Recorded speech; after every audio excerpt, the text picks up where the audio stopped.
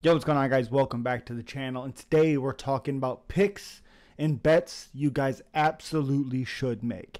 This is a little bit of a different style that I typically do. I typically don't have it on the screen. If you guys like this more, let me know down in the comment section to see exactly what picks instead of just hearing me. Let me know for sure. I don't know exactly how long this is going to be, but we're going to have fun. Let's talk about it. So first, I really like Carlos Paredes versus Charles Radke. I got a couple comments saying Radke's going to destroy this guy. He's going to KO him. And very well possible. He is a little bit more technical on the aspect of for Radke is. Paredes to me just has that awkward style that I think could catch Charles Radke. So that one might be a little bit of a risky one. 9.5 minutes, so about 2 rounds. There's a possibility of that fight going further than that, but there's also a huge possibility of it going shorter than that. So that one's a little bit of a risky one. 42.5 significant strikes. I also don't know about that, simply because of the fact that it might end before they can really start going. I don't know how many punches each of these guys can land on each other before one of them goes down. So again, that one's a little bit of a risky one. An easy one, possibly on this both sides, is Dustin Jacoby finish. I wish it was by knockout, but finish. 9.5 minutes of fight time. I think that could be lower. You could do 57.5 fantasy points. Especially if he gets a crazy knockout or a big knockout over Dominic Reyes. That's going to give him a lot of fantasy points. But for me, the one big one is Raul Rosas Jr. versus Ricky Tercios, something like that. Raul Rosas, this fight's not going 15 minutes. I believe he gets 3.5, 4 takedowns to win it, 4 takedowns. I wish it was it had submission. I think that would be freaking awesome. You can actually do a pick'em, if you don't know how to do it that. But I wish it was a submission finish. I wish you could do that. High or low, I don't necessarily. Okay, I guess that's it. But either way, it doesn't matter. 3.5 takedowns is easily gonna happen. In Ludovic Klein versus Thiago Moises, I don't see Moises winning this fight in the slightest bit. If he does, you got a contender on your hands. Ludovic Klein is very good. Now, I don't think he's good enough to beat Arman Sayukian or Charles Oliveira. Fight recap. I don't get people saying that, but I think Ludovic Klein is a very, very good fighter. 54 significant strikes, I really like, but for me, it's 50.5 fantasy points. I think higher than that. I think he does a lot of good work in this matchup. Now, you get 5 picks. We have 2 so far. So Miguel Baeza, I don't see how people are picking Punahele Soriano to win this matchup. Miguel Baeza, 7.5 minutes is a possibility because both guys might be very timid. They might not be striking a lot. But I just see Miguel Baeza getting a finish. And I don't see 45.5 significant strikes happening because I don't think the fight lasts that long. So I have Miguel Baeza, finish. Or you could do 60 fantasy points, which is kind of banking on that finish anyways. So I'm going to go finish by Miguel Baeza. I just think he does a really, really good job in this matchup. And then you have Andrea Lee's 61.5 significant strikes against Montana De La Rosa. I like that a lot. This is a rematch where they previously fought, and Andrea Lee did a really good job in that first fight. 61.5 significant strikes is a very, very easy pick there. Very, very easy. So we have to do that one. And then Brad Katona, this one is an awesome one right here. Brad Katona versus Jesse Butler, 2.5 takedowns, higher or lower. I think higher for sure. There's 3 rounds. That's a takedown a round. That's to say he doesn't get 2 takedowns in a round, and then you need 1 more in the next 2 rounds. I think that's 100% feasible unless he's able to catch Jesse Butler and finish him. Brad Katona is not really that guy as it is. I see 100% 3 takedowns in Brad Katona's fight. Now that is all the picks that we can do. So we have Robert Rosas Jr. 3.5 takedowns higher. Ludovic Klein 50 and 50.5. So you need 51 fantasy points higher. Miguel Baeza finish against Punahele Soriano for sure, and Andrea Lee.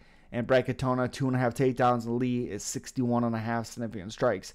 And that gives you a multiplier of You could do a flex where you can get 4 right, miss the 5th one, and you still get paid $2.50. Or if you get all 5, it's $10. If you do a standard, which if you get any wrong, you're out. But if you get them all right, you get $20. So depending on how much you put in, like I said, if you put $1, Jesus, you put $1, you get $10.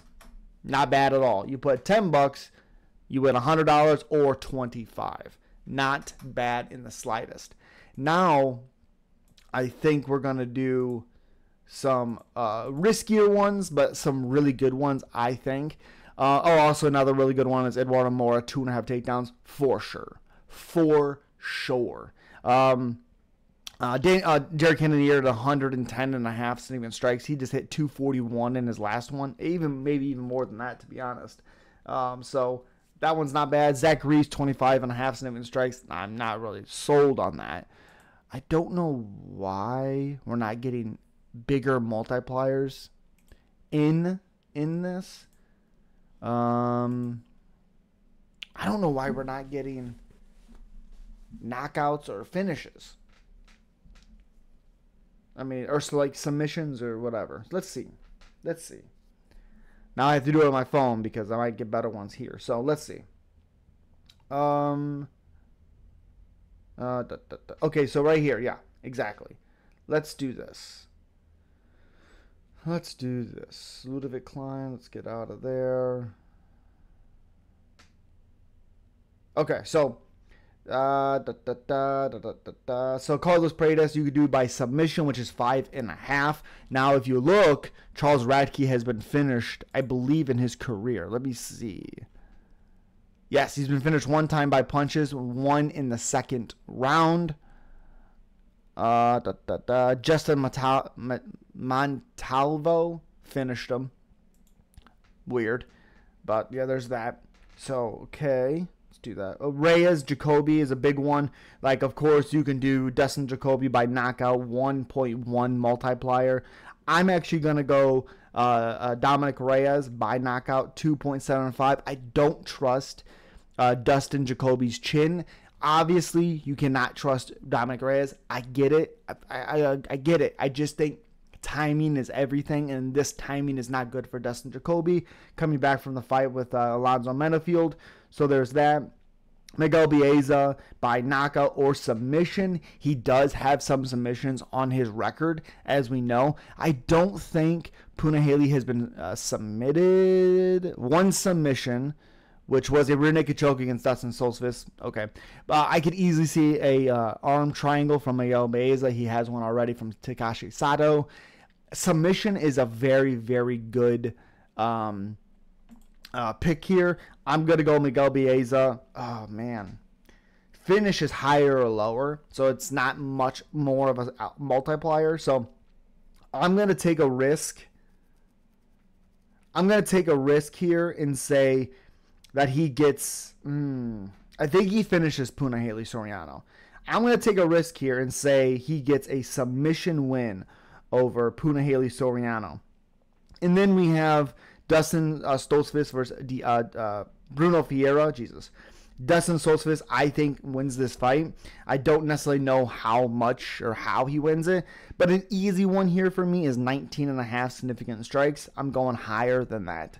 So there's that. You could also go Bruno Ferreira by knockout, which is 0.85. That's what they assume is going to happen.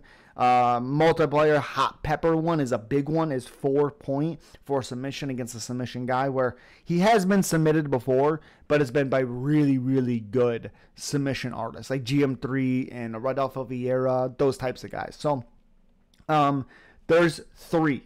Now, let's make sure that's closed. Yep.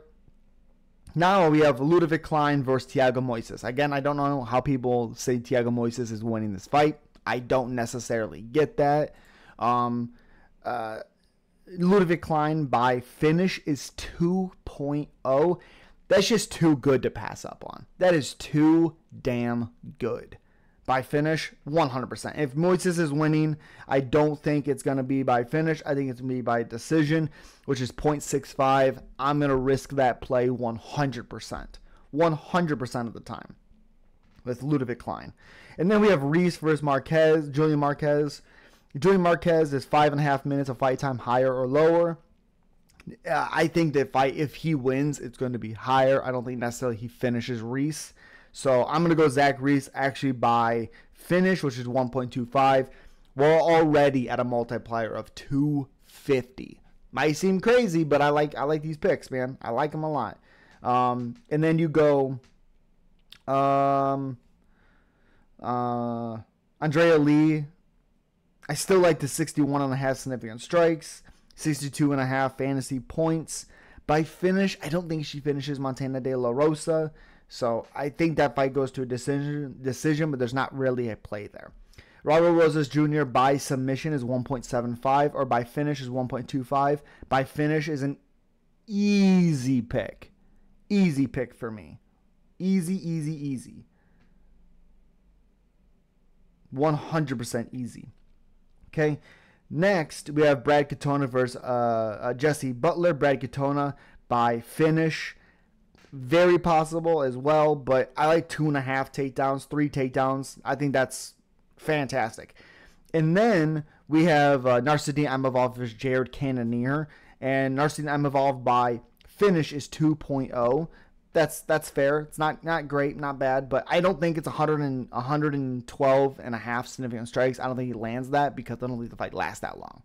And Jared Cannonier by knockout, 2.5. By finish is 2.25. I don't think he gets a submission. That'd be crazy. But 110.5 significant strikes. Again, I don't necessarily know if that lands, simply because the fact I don't know if Imavov can take that, and I don't know if Cannonier can take that. So I think if Cannonier wins, it's by knockout, which is 2.5 or 2.5, I guess you would say, which puts you at 325 multiplier. I actually think Imavov wins. I think he gets a knockout, and it's like I said, 325. Now those are some riskier bets, but you get 8 picks. Use my thing T Searing on Underdog Fantasy, and you get a deposit match.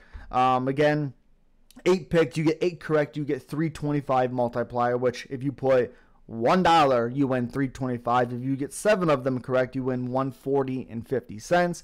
If you get 6 correct, you win $43.50. That's a great bet. I don't know about you guys, but that is great. And as always, guys, subscribe, like, comment, and let me know who you're picking. Let's talk about it, of course. Peace.